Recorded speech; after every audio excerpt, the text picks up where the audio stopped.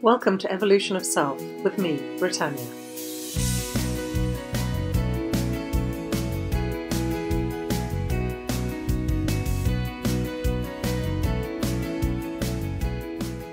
Hello. So a lot of change in the world is promoted or prompted by anger. Anger at the way things are done, anger at your situation, anger at the way other people think, etc., etc. But unfortunately, anger, although it can sort of ignite the drive to make change happen, it also causes resistance. It's the reason why Mother Teresa said that she would never walk against war, but she would walk for peace. And that's because whenever you go up against something in anger, there is resistance to that which you are trying to fight against. For example, there's a war against drugs, and as far as I'm aware, it hasn't managed to stop drugs. If anything, drugs are more prevalent now than they've ever been. If you think about when somebody's angry and they confront you in an angry manner, quite often you don't even hear what it is that has sparked the anger. You don't actually hear their grievance. All you get is the sensation of having anger thrown at you. And in my experience, when someone throws anger at me or comes at me in an angry manner, there are a number of different ways to sort of respond to that. Quite often, someone will respond by getting angry in return, and the resistance goes like that. Other people just shut down and refuse to acknowledge or to interact with somebody when they're angry. And other people just walk away. They don't want to have anything to do with somebody who's angry. I know that I've only been in a couple of pubs when a fight's broken out when in my youth, and in all those instances my definite response is to flee. I definitely go into flight mode. I've been known to kind of trample over people to get away from a fight that's broken out. That's how strong my reaction is to something like that.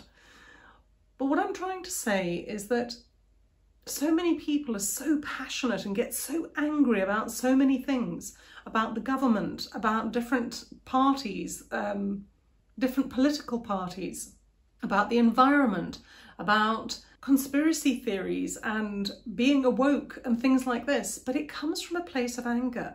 And when that energy is an angry energy, then what you're fighting against will resist you.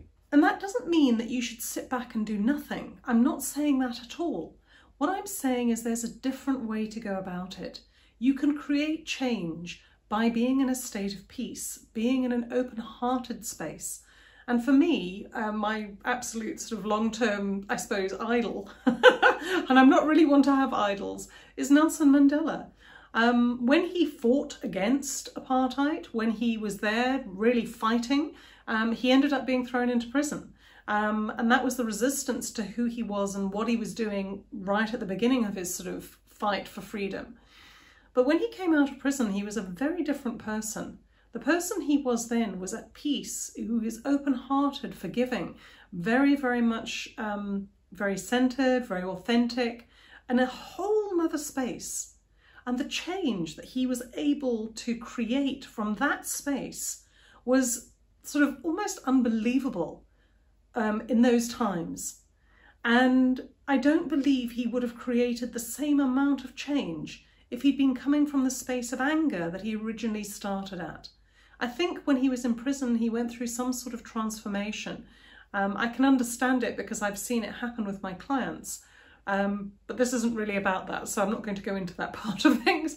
Enough to say that him in his angry state had a very different response to him in a centered, open-hearted space.